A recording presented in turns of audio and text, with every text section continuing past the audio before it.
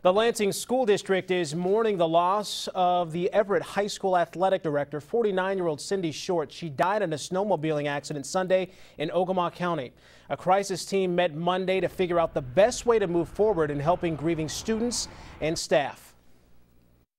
Cindy may have been the athletic director, but that wasn't how she defined herself. She defined herself as someone who cared about kids, cared about staff, cared about the community. And as an athletic director, she had a positive impact on all of those things. Counselors will be available all week at Everett. Short worked at the school for more than 15 years.